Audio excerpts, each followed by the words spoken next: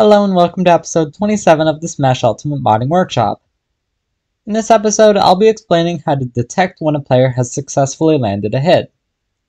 This episode builds on some topics learned in episode 25, so if you haven't already watched it, I'd recommend you do before this one. Just like episode 26, there's some prerequisites that you'll need before actually writing your code. Firstly, you need to use these three imports. You also need to declare these two variables at the beginning of the script. This first one sets the offset of the collision function we'll be replacing. Make sure you do not edit this value. The second is just a flag we'll be using to check if Ryu has successfully landed a certain move. Since we're actually creating a flag, it can be named whatever you want, and can be initialized with essentially any value you want. Just make sure that if you use more than one, they cannot have the same name or value. Again, at the bottom of the script, we have to have this find subsequence function, and also this offset search code one. Without these, your mod will not work. You also need to have this unsafe function at the bottom of the file, exactly like I do. Going back up now, I have this function prepared. It's literally just reuse fair, except a few frames before the hitboxes are defined, I turn the flag I defined on, and when the hitboxes are cleared, the flag is turned back off.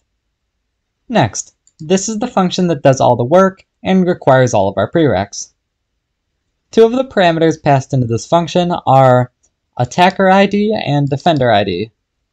This function is ran whenever a hit occurs, so what we can do is take these two parameters, get bomas from them, find which character hit which other character, and then run some code on them both. So these 4 lines are getting the bomas and finding the fighter type of each. Now we check if the flag we defined is on for the attacker. If it is, for this example, I'll be adding velocity to the attacker, which we know has to be Ryu since he's the only one who can activate the flag. We then turn the flag off for Ryu. Next, we have to check if the defender is a fighter. And if they are, then we force a sticky bomb into their hand. We need to check if the defender is a fighter, because if we try running this code on, say, a boss, or an assist trophy, or just like another item, some of those can't hold items, so it would cause the game to function really weird, probably crash. Also, the name for sticky bomb is chewing. Fun. Last thing we need to do is tell the game to run the original code, just so we don't mess up every single collision in the game. Now we just have one small thing to do. Let's say that between Ryu turning the flag on and Ryu turning the flag off, he's hit or he lands on the ground. And the script ends before we can actually turn the flag off. Next time he hits an opponent, this code will run. All we have to do to fix this is make a fighter frame for Ryu. All it'll do is check if he's doing anything other than a fair, and if he is, turn the flag off. Before I test this in Smash, I should explain that this code can also be used to make search boxes.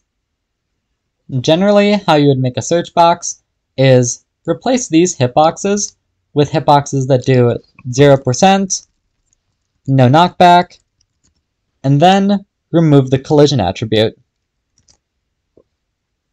So essentially just make a ghost hitbox. It does nothing and can't be seen, but if it connects with an opponent, it'll still run this code. Instead of just giving Ryu some backwards velocity, we could do something like, if the opponent is hit by the search box, Ryu gets an item in his hand, and we've essentially made like a pickpocket move.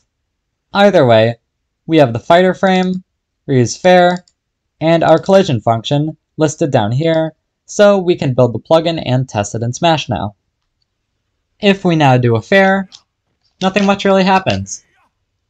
But if our fair lands, then we get thrown back a little bit, and Ken gets a sticky bomb. As usual, this code will be available in item 1 of the description, and I hope this helped. Happy modding!